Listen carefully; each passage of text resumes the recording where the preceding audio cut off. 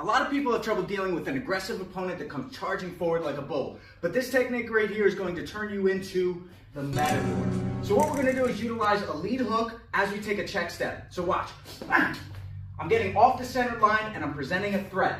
As I throw my lead hook, I'm going to take my lead foot, step out 90 degrees to the left, facing my toes in the opposite direction. I throw the hook and I make sure that my chin is protected by my shoulder, and I can also have an added layer of defense. Take this rear hand, maybe I catch the cross, boom, come over top of the shoulder with my hook. Now we can combine this now with the previous video that I uploaded, punching while moving backwards. 1, 2, check, and here.